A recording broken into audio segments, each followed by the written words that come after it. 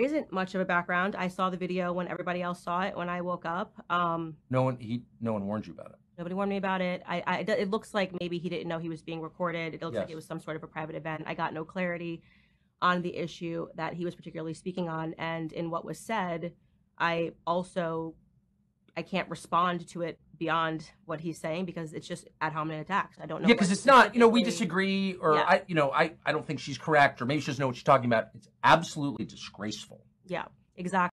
This is funny. I don't know why consecutive pundits like this continue to disgrace themselves on social media. Ben Shapiro recently sent this out. Candace, if you feel that taking money from the Daily Wire somehow comes between you and God, by all means, quit. This was as a result of just quoting the Bible. Blessed are the peacemakers, for they shall be called the children of God. Blessed are they which are persecuted for righteousness' sake. That was all Candace Owens sent out. Ben Shapiro replied this by asking her to quit.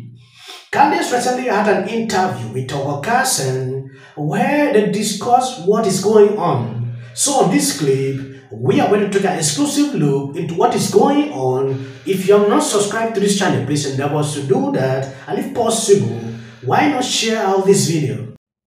So Nikki Haley, this has been noted online, but it's not her real name, of course. It's a pseudonym. And so she's not even using a real name and telling us that we have to register with the government under our real names in order to give our opinions. That's obviously contrary to the First Amendment. I don't know why the anchor didn't say something about it to her, but sort of nodded, oh, it's accountability. But it's fascism, actually. So, why isn't Nikki Haley getting laughed off the stage? Well, Nikki Haley is someone that I would describe as radical. She's a radical in this moment, and she's trying to present her opinions as not radical by hiding behind a terrorist attack, and it's not going to age well. So right now in this moment, people are like, this rhetoric is totally fine. You're going to look back in a year, and people are going to say, actually, this was kind of crazy, some of the things that she said. She, in my view, has become increasingly radical every time she even hits the debate stage. I don't even know, what country she's running for president in. Right. And I think Vivek Ramaswamy called her out accurately. And based on even my own personal experiences with her, which I've documented on my podcast, as somebody who isn't looking to actually win president, doesn't want to become president of the United States. What she's looking to do is to secure certain contracts after she leaves the stage and she loses. And so for her, the motive are relationships that she's going to build and money that she's going to earn, as best evidenced by the fact that when Nikki Haley left her ambassadorship, she was broke, and now she's a millionaire, multimillionaire. And you have to ask how that happens. And Vivek Ramaswamy has had the courage to talk about her contract with Boeing. So her concerns are not about American citizens whatsoever, which is why it's all about sort of kowtowing to the person that I think that she believes, or to people that she believes can write her the biggest checks. That's been my assessment of Nikki Haley from the very beginning. It's still my assessment now. Take it or leave it. Yes, it is actually funny to me when I see people I look up to behaving this way. It has reached a certain point. Since the days of Crowder, Candace Owens, the Daily Wire, I noticed something. In the conservative movement, things like this are happening frequently, infighting between them. Now this issue that is happening, the current thing in Israel, it has actually stirred up more reactions, especially with Ben Shapiro. His reaction toward people and Candace Owens is causing a lot of chaos on social media. I understand this topic is a sensitive one.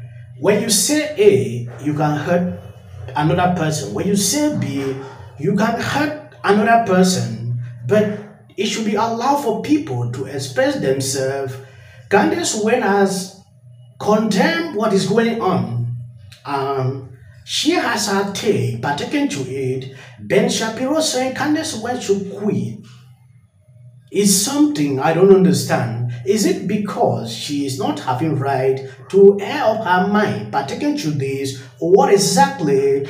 Sometimes when I see situations like this, I don't actually like to give opinion much. I just want to report the news so you can see exactly what is going on, because it is something that people are disagreeing on a daily basis. Candace Owens made it clear during that interview with Tucker Carlson that this is not the first time. They have had disagreement in numerous occasions. If they are able to coexist, in different cases, like the COVID, then they should be able to coexist here. Ben Shapiro saying Candace Owens should quit is something we all know. Candace Owens cannot quit.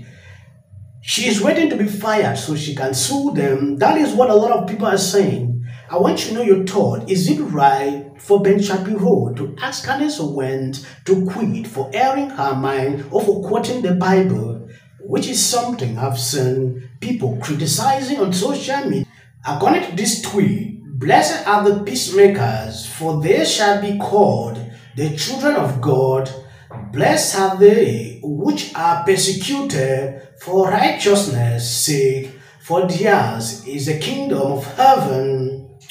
Ben Shapiro retweeted this. Candace, if you feel that taking money from the Daily Wire somehow comes between you and God, by all means, quit. It has actually caused a lot of people to react on this. Some goes against Ben Shapiro. They talked about free speech. Candace Owens should be able to express herself immediately. Candace Owens respond again. You have been acting unprofessional and emotional unhinged for weeks now, and we have all had to sit back and allow it and have all tried to exercise exceeding understanding for your raw emotions. But you cross a certain line when you come for scriptures and read yourself into it. I will not tolerate it. Candace Owens saw this and was angry. It is to clearly tell you one thing. These people